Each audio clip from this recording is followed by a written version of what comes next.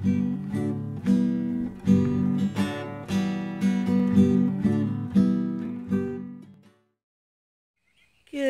morning, everyone, or afternoon, whenever it is that you're watching this. Hope you're having a great day. I just wanted to show you some of our wood pile and other metal and things that we have that we use for, different projects around the house, around the homestead. And this is one of our bigger piles. Well, it's not really one of our bigger ones. But we have, you can see this, Miles has been trying to clean this up over here.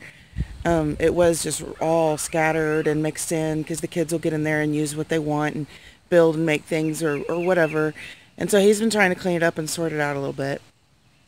We've got some fences over there, and I don't know if I'm going to use those in the garden or what I want to do with those yet.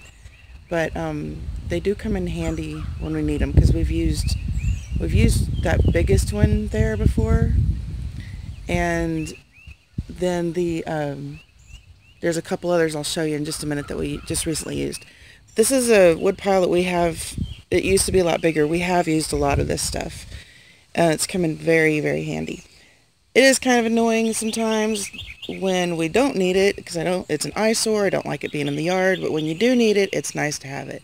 And then we've got a bunch of scrap metal. I don't even know. That's just a whole bunch of mixed stuff right there that we've collected over time. And so I don't even know where it all came from or what we're going to do with it.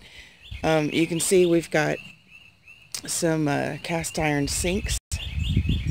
And I'm trying to see, I think that might be one of the bathtubs way over there. We have, I think, 3 cast iron bathtubs. There's some sinks over here. There's some sinks over here. And more sinks over here. I think Miles is starting to collect cast iron sinks and bathtubs. One thing that I do like, it's kind of gross right now, but it's been collecting rainwater. See this powder blue color? This one came out of my grandparents' house that they built in the 70s. And their bathroom, whenever my grandpa died, my grandma had died first, their bathroom was still the original powder blue. It looked nice, but it was definitely dated. But my grandma had good taste, so she had a really nice bathroom that was definitely 70s. We've got some T-posts here for a clothesline, and I don't remember where these came from, but they will definitely be put to good use soon. I have some bigger ones in the backyard that also came from my grandparents' house, so I will show you a close-up of those. Those are a lot bigger. So I'll show you those in a minute. So we also have these rubber things that come in 2 or 3 different sizes. We got them free on Craigslist. Miles just saw them and was like, oh, we could use these for something. So we made a couple trips and got some of those in the back of the Suburban. We did use some of the bigger ones. We put spikes in those holes at the end of our driveway when our dog kept getting out, and we used it kind of as a bumper underneath the gate, and then he couldn't climb under the gate or crawl under the gate, whatever. So that worked well, but that's not what we really had intended. We only needed like 2 or 3 of those for that. So if y'all have any ideas of what we could use these for, because I don't want them to go to waste. But they don't take up a whole lot of space, and they're mostly stacked neatly, so it's not a big deal. But let me know if you can think of something. So this is the gate that was on the barn. It was already here whenever we moved here, and it was already falling apart, but we just never needed it because we didn't put animals in there. Another tub over there. So this is what I was going to show you. We used a couple of those fences that we got from our very first house when we were married back in 1999, but we were there for 12 years. We used them here, and it is a little bit long still, but it works so much better. I need to get a rod on this side, and then maybe we can move these things, but it's pretty sturdy. Hey guys, I'm gonna let you out.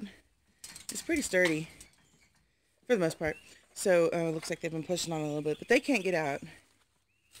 So it just locks here, and see how easy that opens? So much nicer than that other gate that was falling apart. Good morning, guys. Y'all have a good night.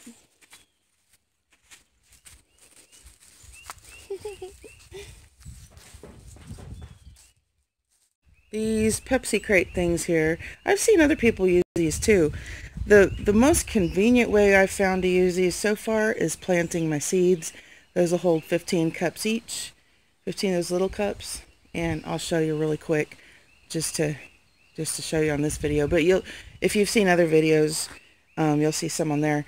We've got a whole bunch of them. The kids have been playing with them out here. That's why they're kind of scattered. They'll build things with them. I think that's kind of a fort. They've got the middle of it hollowed out. But if y'all can think of anything else I could use these for, let me know, because my mind is drawing a blank. They're plastic, and they are strong enough that, you know, I've turned them upside down and you could sit on them. But you know, obviously we can't sit on them all the time, and I just can't think of what to use them for. They lock together like that when not in use. But, I don't know. I just don't know what to use them for. So if you have any ideas, let me know. The little Pepsi crates in use. They hold 15 cups perfectly. And my seeds are starting to sprout. Yay! No, this thing is completely ugly, but it was totally free. And it's what we had our rabbits in a year ago when we first got them, for a few weeks until we got a better pen for them. So we just had to reinforce it. But we used some of our own scraps for that, so it was completely free. These are the 2 pet carriers that we got out of a dumpster dive, and there's absolutely nothing wrong with them. They painted with orange paint on the side of it trash, probably so that nobody could return it and try to get 50 bucks back for it when they didn't buy it in the first place. But we're temporarily using them for the rabbits right now. But those are completely free. Dumpster dive. Awesome. So we're using those free. All on the west side of our house. We've got some fence panels and some pallets, just some various scraps of wood, and it's kind of sorted into piles. It's just, I don't even know why we moved it over here, because it's kind of inconvenient to put things over here since it's the opposite side of our driveway. But we've used a lot of this as well. And some pallets. We don't have that many. They're kind of hard to come by for free. Good pallets anyway. We kind of built a little compost bin out there, but we haven't really been using that. I think we're going to figure out something different. But we may still use pallets. We may just move it or something. These are the T-posts I was mentioning earlier, and they are big. They're taller than me. Really big around. Check that out. That's so big around. We've had birds have nests in there before. It's really cool. And we've got some long line here. Ignore the messy yard. But I think it's probably 30 feet. Maybe, no, it's longer than that. Maybe 40 feet. And I can see the kids forgot to do that last load of laundry last night. We're way behind on that. But anyway, I really love this. One of the lines is down right now, and I don't know what's going on with this. I don't know what they're trying to do here, but anyway, I just wanted to show you the T-posts. They came from my grandparents' house, and they're very, very sturdy. But we'll probably still use those other ones eventually too, because, like I said, that's not nearly enough to be hanging up. We're getting behind on laundry. There's 8 of us. We don't have enough line room if we do keep the laundry going. So we have a lot of laundry, y'all. I cannot remember where this wire fence came from, but I'm pretty sure all of that was free. I don't think we bought that. We've had it for a while. We're going to use some of it to repair the fence back here in the corner. We did buy the cinder blocks, though. You watched the video about Daisy having her baby. Right back here is where she chose to have him. And there's the fence line in the very back of our 5 acres. So she was just going off by herself as far as she could, even though Felicity and Jubilee followed her. They hung around the whole time. This right here is a fort that my 12-year-old built. I think he started it when he was 10. I know he built another one when he was 10. He may have even started that one at 9. Because we've already been here 3 years, and he's 12. Be 13 later this year. So I'm pretty sure he was 9 when he started the first one. 10 when he started this one. He tore the other one down and You can still see he needs to clean up some of the mess. That was the first one. But this one is, I would say half of it here is probably 3 by 8. And he built this half first. Let's see if I can do this with one hand. He gave me a tour of this the other day, but I accidentally deleted the photos. So I'm going to have to do this myself because he's still in bed.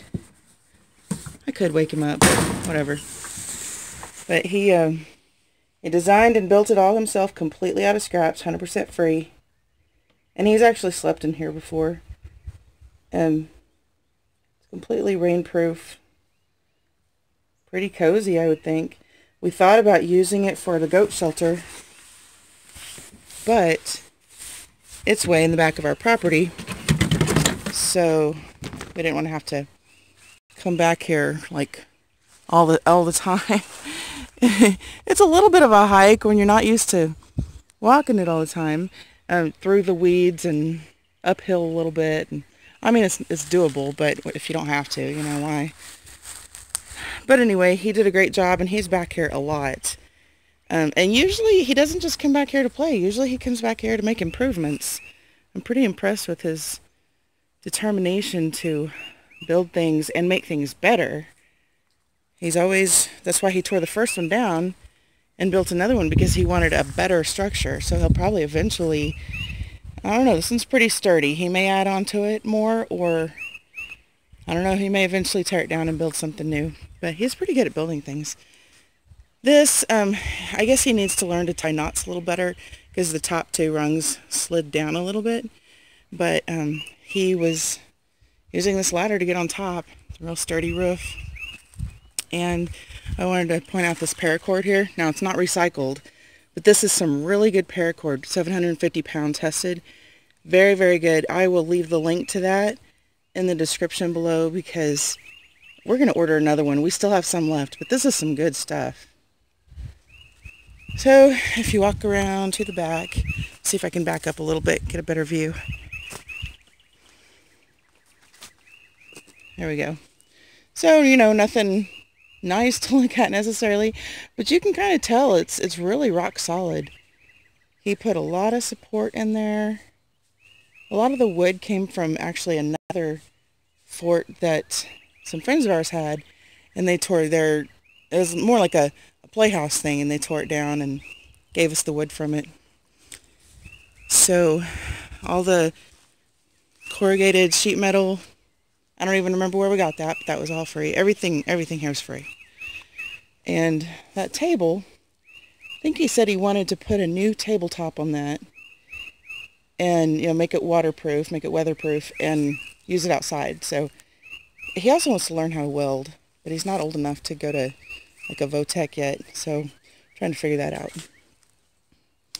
But he did a great job, and I can't remember everything that he had said on the video that got deleted, but he did a great job on this, and I'm looking forward to seeing what he builds next.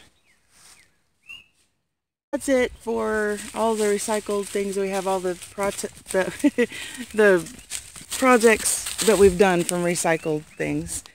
And I wanted to mention that most of the free things we got are either from my grandparents' house, or a friend, or Craigslist. I mean, if you just ask around, excuse me, if you just ask around, look around for it, it's easy to find stuff. I've seen lots of pallets, old tires, I mean, anything you can think of. Those rubber things, I've never seen those before. So, I mean, just look around and you can find all kinds of stuff. So, thanks for watching, and we'll talk to you later. Y'all have a good day.